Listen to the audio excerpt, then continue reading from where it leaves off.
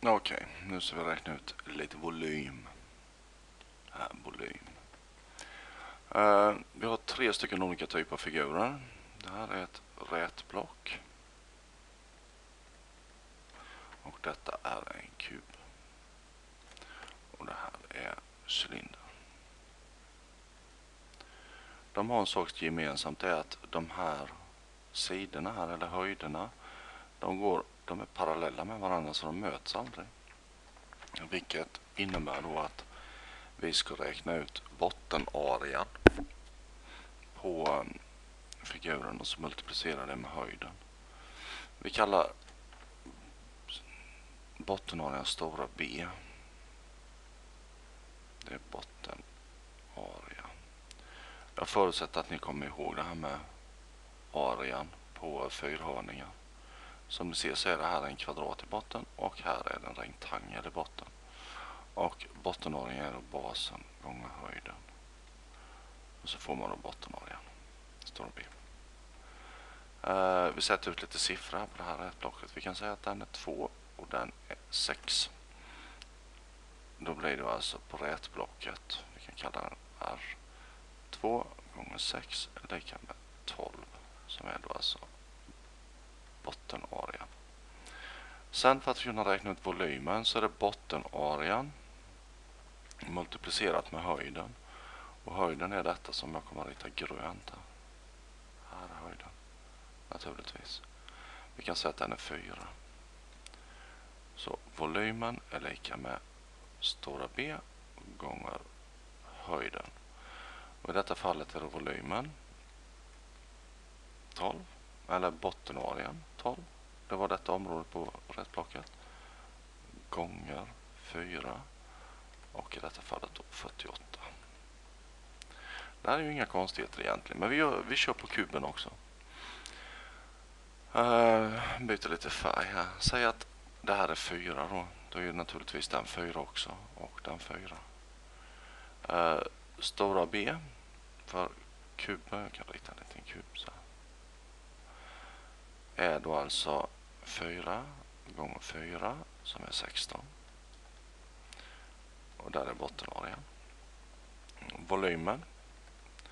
Det är 16 som är bottenarean gånger 4 är lika med 64. Och då har vi då naturligtvis volymen.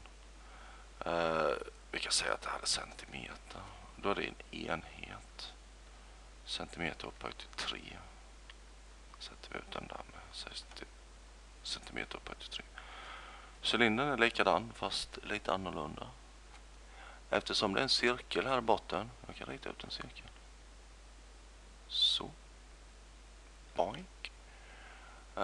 Och cirkelns area är då från mittpunkten och ut till kanten har vi radien. Arean är lika med radien uppåt till 2 gånger pi. Så i detta fallet är det då, säg att radien på den här cylindern, där har vi radien. Säg att den är 2. Då är det då alltså 2 upphöjt till 2 gånger pi. Som är lika med 4 pi. Och vi kan säga att om pi är då ungefär 3,14, då blir det då 12,56 i arean. Sen är det precis likadant på cylindern, att vi multiplicerar bara basarean gånger höjden. Och då får vi ju svaret där. 12,56 så där gånger 6. Och det är ju heller inga konstigheter. Eller om man skulle skriva 24 pi. Det är samma svar. Så att försök klura ut. Det här är basarean på rätblocket. Det här är basarean på kuben. Och det här är basarean på cylindern. Sen alla de här 4 är det gånger höjden. På den och på den här. Basarean gånger höjden. Nu kanske ni frågar varför jag inte räknade ut det här. Men det orkade jag inte.